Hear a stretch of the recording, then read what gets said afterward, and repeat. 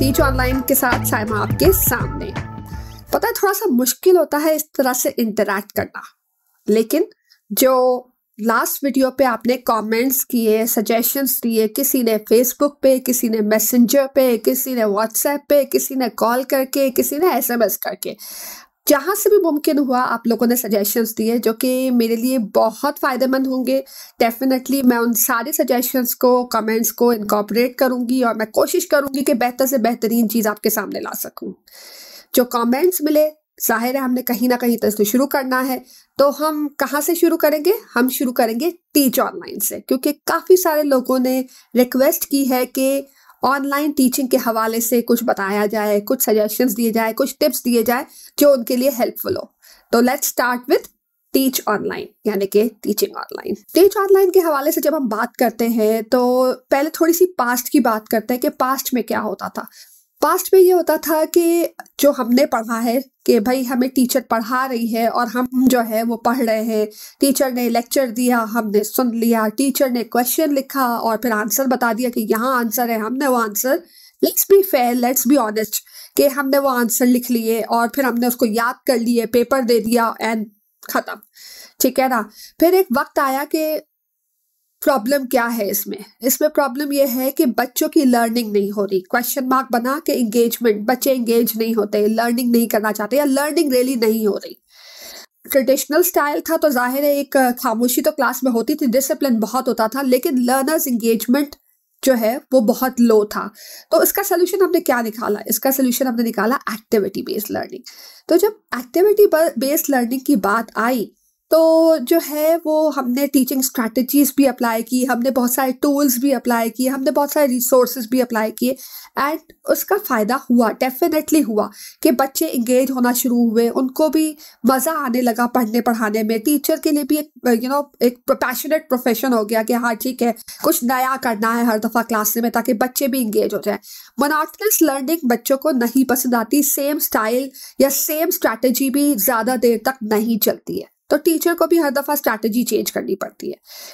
जब ये सब कुछ हुआ, अभी हमने कुछ सक्सेस पाई थी, फिर इसके बाद हमने कुछ ब्लेंड शुरू किया टेक्नोलॉजी इंटीग्रेशन का, कि हमने अपने हर सब्जेक्ट में टेक्नोलॉजी को इंटीग्रेट किया, हमने उन रिसोर्सेज को इस्तेमाल किया बच्चों की लर्निंग के लिए। क्यों इस्तेमाल किया? क्योंकि हमें लगता था कि टेक्नोलॉजी एक ऐसी चीज़ है जो बच्चों को इंगेज करती है, वो इंजॉय करते हैं और उसमें इतनी वेराइटी है कि हमारे लिए ज़्यादा रिसोर्सेज अवेलेबल करना ज़रूरी नहीं होता। तो ठीक है, वो भी काम करना शुरू हुआ, लेकिन अचानक एक ऐसा फेज आ गया जहाँ पे हमें कम्प्लीटली ऑनलाइन जाना पड़ा। और जब हम कम्प्लीटली ऑनलाइन गए तो हम मोस्ट प्रॉब्ली काफ़ी सारे लोग जो है वो जूम पर चले गए, वीडियो कॉन्फ्रेंसिंग पे गए, टीम पे गए, या गूगल क्लासरूम की इंगेजमेंट पे गए, या फिर स्काइप पे चले गए। सो यूनिवर्सिटीज़ हो, स्कूल्स हो, सब इस तरह से ऑनलाइन चले गए।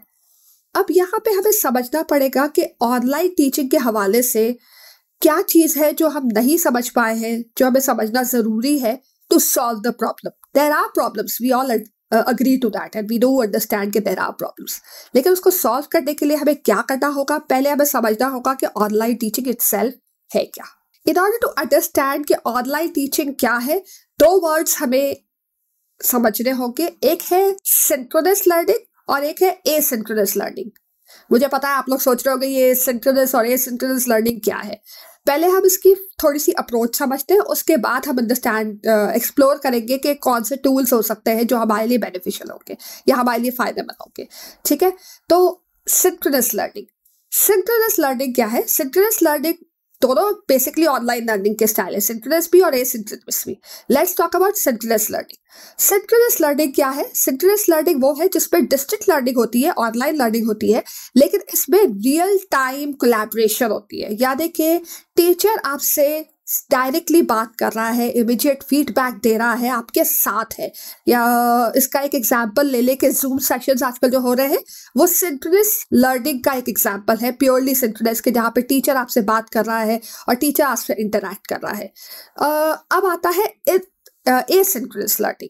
जब आप एसिंक्रोनस लर्निंग की बात करते हैं तो ये भी डिस्टेंट लर्निंग है, ऑनलाइन लर्निंग है, लेकिन इसमें टीचर इमिडिएटली आपको फीडबैक नहीं दे रहा होता, इमिडिएटली आपसे बात नहीं कर रहा होता, जस्ट लाइक वीडियो, जैसे आप लोग ये वीडियो देख रहे हैं, आप अगर मुझसे कोई सवाल पूछेंगे तो मैं थोड़े दिनों बाद जवाब दूंगी, कल जवाब दूंगी, परसों जवाब दूंगी, लेकिन फौरन मैं आपको जवाब दे दूंगी। तो ये एक तरीका है एसिंक्रोनस लर्निंग का, ठीक है ना। इस तरह से ये इस चीज को पहले आप समझ ले कि सिंक्रोनस और एसिंक्रोनस में क्या फर्क है। फिर हम बात करते हैं इनके एडवांटेजेस और डिसएडवांटेजेस का, ठीक है। अब सबसे पहले सिंक्रोनस लर्निंग के एडवांटेजेस, क्या फायदे हैं इसके। सिंक्रोनस लर्निंग में डेफिनेटली जब आप मुझसे डायरेक्टली बात कर रहे होगे, आप मुझसे सवाल पूछेंगे, मैं आपको फौरन जवाब दूंगी, यानी कि इमीडिएट फीडबैक इन्वॉल्व होगा, ठीक है ना। जब आपने पूछा मैंने आपको जवाब दिया।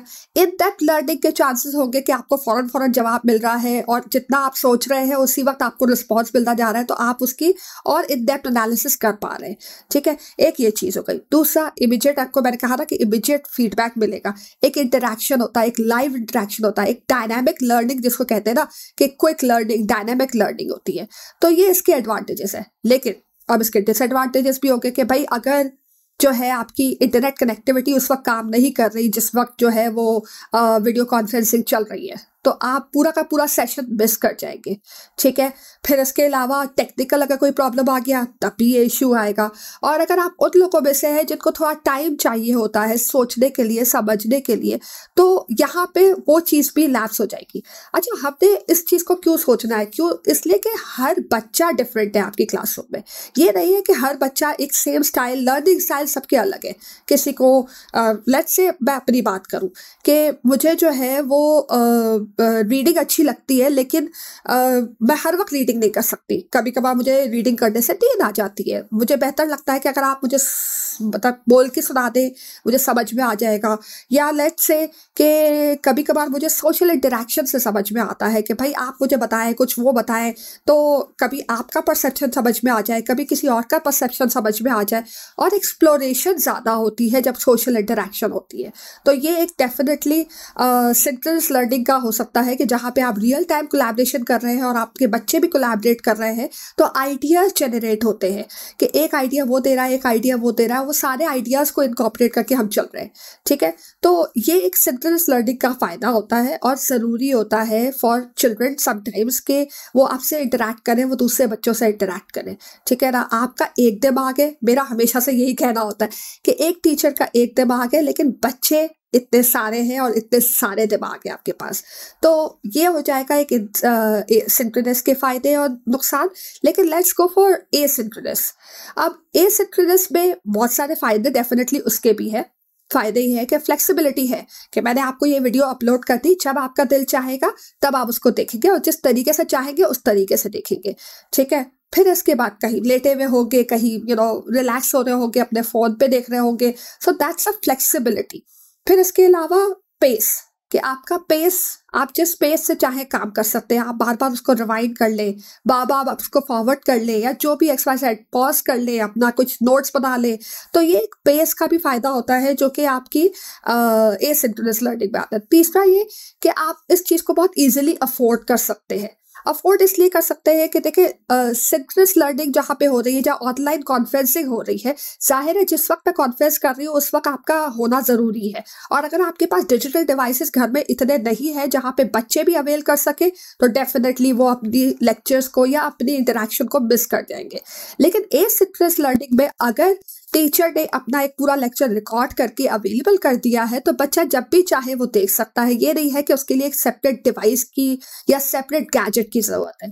तो ये एक और फायदा हो जाता है एसिंक्रोनस लर्निंग का, ठीक है। अब आ जाते हैं नुकसान। नुकसान ये है कि आप आइसोलेट हो जाते हो, ठीक है। सिर्फ आप एक टीचर का ही परसेप्शन सुन रहे हो, उसकी ही बातें सुन रहे हो, उससे कोई इंटरैक्ट नहीं कर पा रहे हो, दूसरे क्लासमेट से इंटरैक्ट नहीं कर पा रहे हो, तो ये एक आइसोलेशन बन जाती है। फिर आती है कि बोरियत शुरू हो जाती है, कि आप बोर होना शुरू हो जाते हो। जाहिर है एक ही टीचर, एक ही लेक्चर है और फिर वो पता है कि ये अवेलेबल है, कभी भी देख लूँगा, तो आपका एक वो मोटिवेशन लेवल भी लो हो जाता है। फिर आप डिस्कनेक्ट हो जाते हो कि भाई डिसकंटिन्यू कर देते हो कि ठीक है भाई, मैं कितना एक ही बात को मतलब मैं बाद में देख लूंगी, और वो डीमोटिवेट होके इवेंचुअली वो डिसकंटिन्यू हो जाता है। अब क्वेश्चन है कि जरूरत किस चीज की है? जरूरत इस चीज की है कि एक मिक्स ब्लेंड हो, एक हाइब्रिड लर्निंग मॉडल हो जिसमें सिंक्रोनस लर्निंग भी हो और एसिंक्रोनस लर्निंग भी हो, लेकिन इतना परफेक्ट ब्लेंड हो कि बच्चा ऑटोमेटिकली मोटिवेटेड रहे और जो सारे हमने फायदे और डिस्कस किए, जो कि डिसएडवांटेजेस डिस्कस किए, तो डिसएडवांटेजेस ऑटोमेटिकली ऑफ हो जाए और एडवांटेजेस अप हो जाए। तो ये हाइब्रिड मॉडल हमने कैसे क्रिएट करना है वो हमारा एक सबसे बड़ा क्वेश्चन है। सो हाइब्रिड मॉडल डिस्कस करने के लिए हमें सबसे पहले वो सारे टूल्स आइडेंटिफाई करने होंगे, वो सारे रिसोर्सेज आइडेंटिफाई करने होंगे जो कि हमारी सिंक्रोनस और एसिंक्रोनस लर्निंग को support they.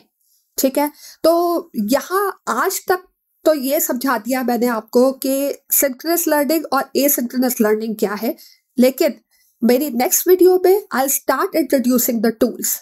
So be ready for that and looking forward to here from you. कुछ कमेंट्स हो, कुछ सजेशंस हो, do let me know, please comment करें, लेकिन B with me so that we can further explore it. तो ये थी थोड़ी सी डिस्कशन ऑनलाइन टीचिंग के हवाले से। हमें अचीव करना है हाइब्रिड लर्निंग मॉडल जिसमें सिंक्रोनस और एसिंक्रोनस लर्निंग का ब्लेंड हो, बहुत बैलेंस ब्लेंड हो।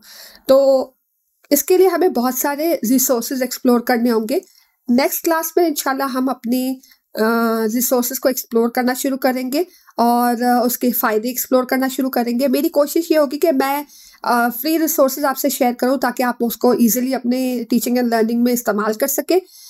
तब तक के लिए एक काम ये कर लें कि एक जीमेल अकाउंट बना लें और इस चैनल को सब्सक्राइब कर लें ताकि ये कि आपको मेरी नेक्स्ट वीडियो के बारे में पता चल जाए। बेल आइकन हिट कर दें ताकि वो आपको फ़ोन पे या आपकी डिवाइसेस पे बता दे कि मेरी नेक्स्ट वीडियो आ गई है। और तब तक के लिए stay safe, stay at home. Thank you so much. Bye bye.